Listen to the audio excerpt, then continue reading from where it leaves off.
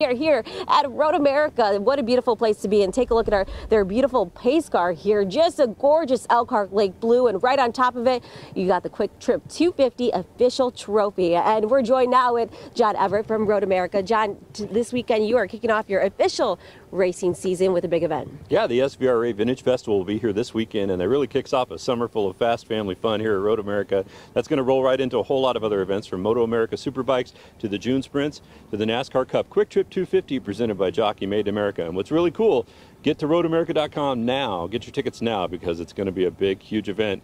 And we're probably expecting on-site parking for Sunday only to sell out.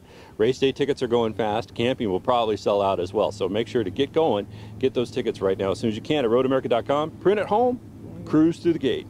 And what can fans expect to see this weekend if they are coming out this weekend? What kind of cars can they see? All kinds of vintage cars, from 50s, 60s, 70s, all the way up to modern era race cars. A whole bunch of different groups of cars, a couple hundred different types of cars will be here. And that's what's really cool about it too, is you get to see what sort of cars were raced back in the heyday of racing, and then also see the technology and how that's advanced up to modern day. So that's what's really neat about it. Kids get in free. Anybody 16 and under gets in free with a paying adult at the gate. So it's a great idea for families. If you're worried about gas prices and you're looking for something to do, come on up to Road America, have a good time. It's going to be great weather. We're really looking forward to it. And I want to go back to this event, the biggest racing event last year in Wisconsin history. What was it like last year, and what can fans expect this year? Huge. Fans coming from all over the country to see NASCAR Cup, and they're going to come back again. It's going to be a full weekend of racing, June 30th through July 3rd. So the Henry 180 Xfinity race will be on Saturday. The NASCAR Cup Quick Trip 250 will be on Sunday. Plus there'll be all sorts of on-track action going on as well. So we encourage everybody to get your tickets early,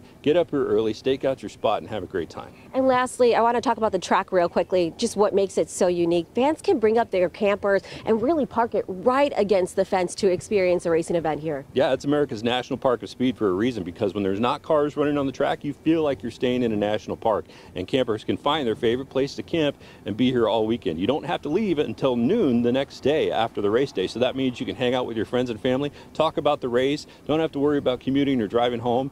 And that's what's really great about Road America too, is you can come up here, spend a full weekend with family and friends. A lot of family reunions, a lot of families just having a blast here, seeing racing, moving around the facility. And when there's not cars on track, you've got all this beauty. You can sit under a shade tree, put your feet in green grass, and watch some great racing. Yeah, well, this weekend, once again, if you want to come out here for the Vintage Festival, that's this weekend. And the NASCAR 250, Quick Trip 250, that is on July 3rd. Get your tickets because they are selling fast. Back to you in the studio.